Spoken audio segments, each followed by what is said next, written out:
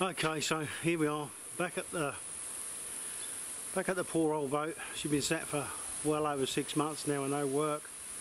We're well into the wet season, lots of rain. Well, in fact, you know, that's probably a bit unfair. We haven't had lots of rain. When we've got rain, it's been a bit heavier and blustery, but it hasn't been anywhere near as heavy or as frequent this time in this wet season. So thankfully everything's not too boggy and wet, but still it rains regularly enough to make it difficult to work. So what I'm going to do, which I think I mentioned previously, was I'm going to just tack weld some tubes along the top of the gunnels there, and put some bars across the top of the boat and just put some covers over. Now I don't think I'm going to really worry too much about trying to waterproof it. It'll be too hard and it will take a lot of expensive materials, and when we get the big storms here the weather will just rip them up. So I think what I'll do is put some nice dense shade cloth over the top just to keep the sun off of me, because in general when it does rain sometimes we only get it for 15-20 minutes, maybe once or twice a day in the morning and afternoon, and the bulk of the big storms are in the evening, so I can work around that most of the time. But I do want to get going again. We've ummed and ahed about it, you know, shall we mothball it for a year or two and do something else and that, but I just, you know, every time I come up here it's heartbreaking to see it sitting there not progressing. So we're definitely going to move on as from this week. So the first steps will be obviously to put this framework over the top, and it will be just something very basic from some old steel tube I've got to keep the sun off of me. I think I mentioned in that last short video I did a few weeks back, this red primer, this dark red primer, it gets so hot. It burns your skin. If you leave your hands on it for long enough, it'll actually blister your skin. It gets so we get up to the high 30s, low 40 degrees C here sometimes, so it's really hot.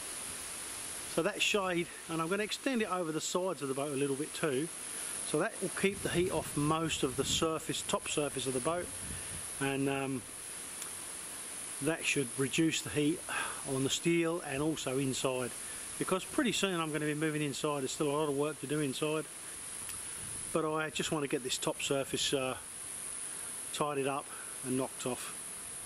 What we'll do in a moment, I'll get the ladder up and we'll go up, have a look around on top of the decks, and I'll take you down inside and have a look around, and we can see where we're at and what needs to be done before I can really start to progress the fit out. And there is, as I said, still a lot to do.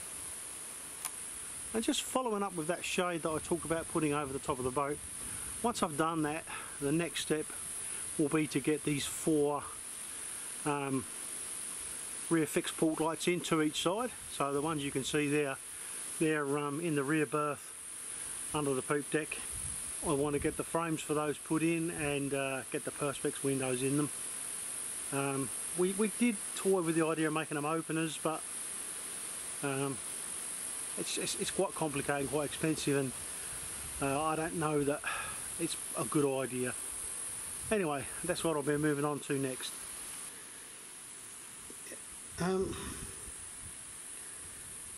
Just in regards to those 4 rear port lights I just mentioned, so mid to late last year I did start to make these frames to go in, and my first lot of frames that went in the cabin area went really well, and I made these ones, but I've noticed that they've actually changed shape quite a bit from welding, and I don't know if you can see those corners. It's hard to tell, I suppose, but the corners have pulled in a little bit, so they're really not the right shape and I'm not happy with them.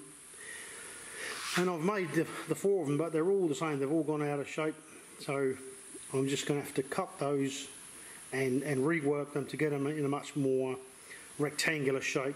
That won't be too much of a problem. It'll just be a bit of mucking around over a weekend, and then I'll start to fit them into the sides of the hull under the poop deck.